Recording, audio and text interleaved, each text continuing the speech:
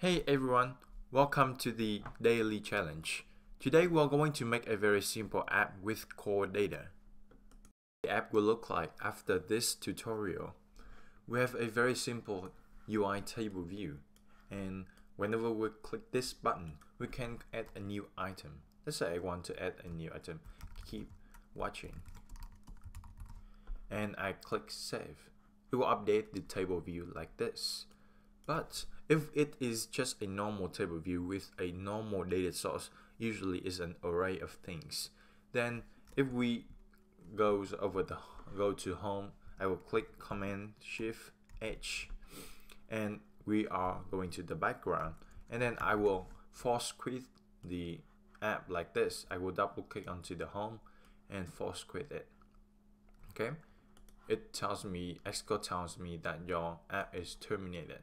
I will pause it like this. Okay, and I will go back to the to-do again. If we don't use core data, then this keep watching will be lost. So with core data, we can save our entry or what we enter our data into core data. It is kind of like a object-oriented database. Okay, so let's see how are we going to make this app with core data.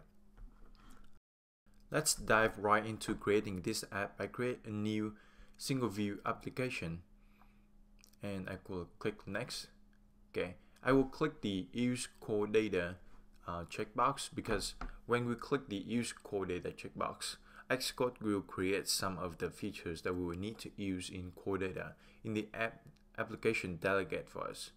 And I will name this app to do, just very simple app. Okay, and then I will put it in my daily challenge folder. Okay, so let's make some room over here. Before we dive into what is core data and all the stuff about core data, let's actually set up our app that we will have a table view, and we have that button. Whenever we click that button, we have an alert view that we can enter some item, and we will see that there's a problem with that approach, and we can use core data to persist or maintain our data for good. Okay, I will start by going to the main.storyboard and choose the view controller. I will go over the side classes and select portrait width, compact width, and regular height. This means that we are designing the UI for a portrait iPhone. Then I will embed this view controller in a navigation controller so that we have the navigation bar. Then I will go over the object palette, drag out a table view into the view. So I will search for table view, and then I will drag it to the view and fill the whole screen.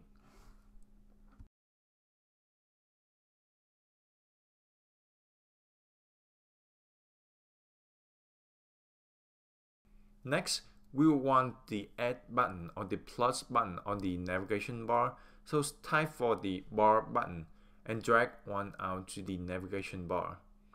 And then I will inspect this button, select that button, and go over to the attribute inspector. I will choose the identifier to be add. So we will have that plus icon button. If you are familiar with the way table view works, we will need a data source for the table view and also a delegate. But in this application, this is very simple because I want to focus on core data. So we will just have the view controller, this view controller, to be the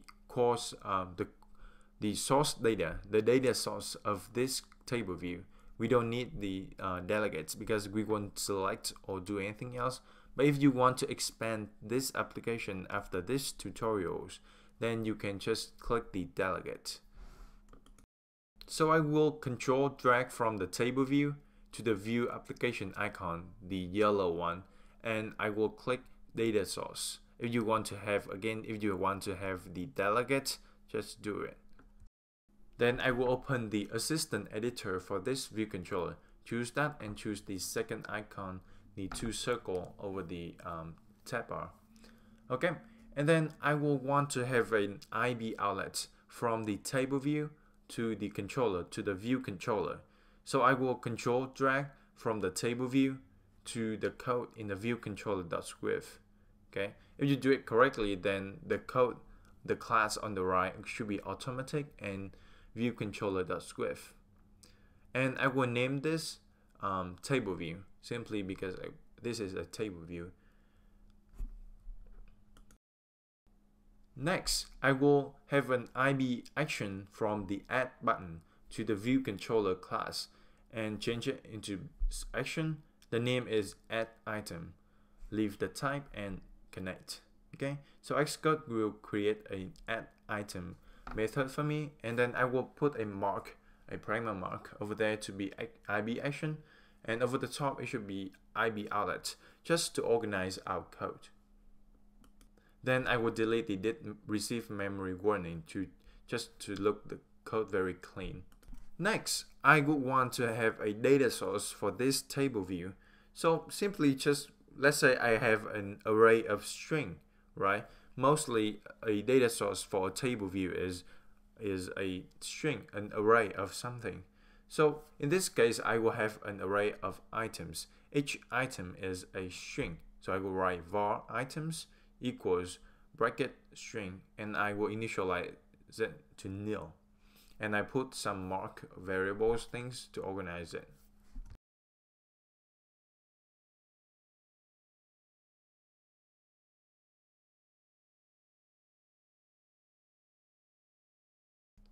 So I will write title equals to do, because the navigation bar controller, this view controller, has the title property. Next, I will register the Uitableviewcell class with the Tableview outlet, and then I will dequeue a cell with the identifier cell for this table view. So normally, if you have a table and you drag out a Uitableviewcell controller, most of the things right here, Xcode will take care of the rest for you. But here we drag out a table view into this, so we have to do it ourselves. And actually, it's a good practice, and we can just learn this way. Now we will want to make sure that our view controller class conforms to the Tableview Datasource protocol. And the minute we do that, Xcode would yell at us because we haven't implemented the table view number of rows at in sections and cell for row at index path. So now we will have to implement those two methods. So I will put a mark over there and to separate it from the rest, and it is Tableview Datasource. So let's write the method number of rows in section for this Tableview Datasource, and simply I will return items.count. Now let's write the cell for row at index path for this table view, and in this method I will dequeue a reusable cell with the identifier cell. Remember that we have to match the cell reuse identifier with the register class over there in the view.load, or else we will get an error. And I will cast that as a Uitableviewcell. Okay. Then next we can just change the text label of this cell. Text, I will write text cell.text label.text equals items sub index path.row.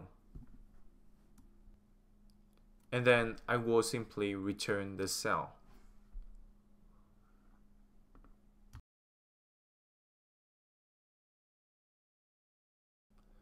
Next, let's implement the add item IB action method. And in this method, I will allow the user to enter an item by prompting a alert view. Inside that alert view, I have a text view. So I will start to type var alert equals UI alert controller title, and using that class method, and the title is new item. The message is add a new item, and the preferred style is alert. Okay. Then in the next step, I will create a save action. I will use the UI alert action title, and the title is save. Okay, and it will create a little button below the alert view for me. The style is .default. We don't have specified the enum over there. This initializer has a completion handler and has a parameter action, and this action is actually referred to the type first. It is of type UI action ? Or optional. Okay, inside here, let's actually have a loop space so that we can work on the code. Okay, so inside this completion handler,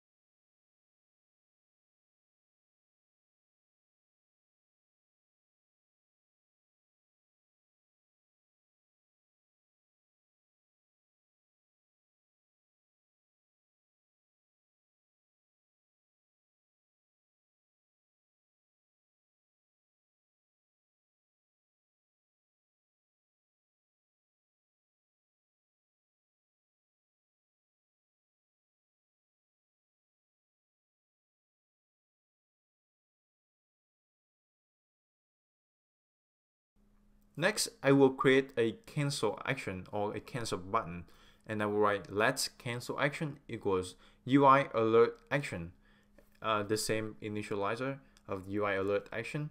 The title is cancel. The style is still default, and I don't need the completion handler, so I will actually put the completion handler as nil. So now we have all the ingredients of this alert view. We have that alert view with a title and a message. We have two actions to save it and to cancel it. Now just add those actions and alert and text fields into that action, and we will show that alert view. So now I will add the text field to that alert view, and I will add the cancel and save action to that alert view also.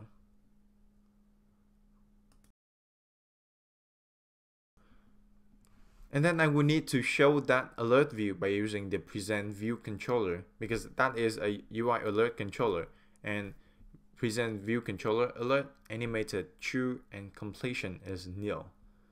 Then now I will just put some comments into my code so that you later on, if you want to download this project, you can see the comment.